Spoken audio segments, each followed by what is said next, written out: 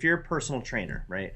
Kind of there's like three levels, I guess, and you can see depending on the size of your business, depending on where you are right now, you can see where you fit into these. Right.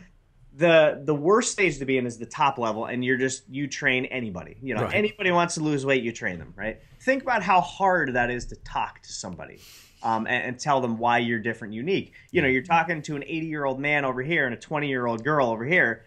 You can't talk to them the same way about getting in shape. No.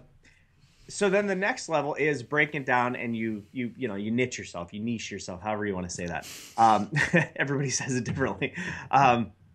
So then the next level might be, okay, well, I train women, right? And it's just women, right? And then that way you can talk to them much more succinctly about the specific frustrations that they're going through. Sure. So then the third level, you break that down even more, and it might be, women over 40 that are dealing with hormonal changes, Right. and guys go through the same thing too.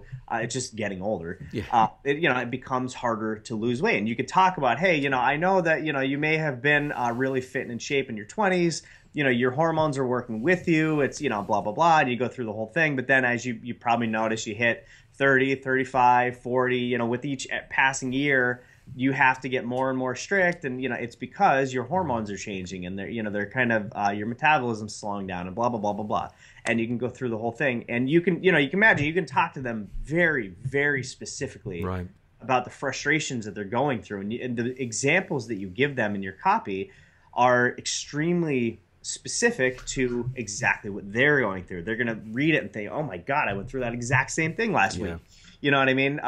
Going to your closet, and you kind of hit rock bottom when you put them on and they won't come up past your hips. Right. You know what I mean? So that's the first step, is really, really, really understanding the frustrations of the people that you're talking to.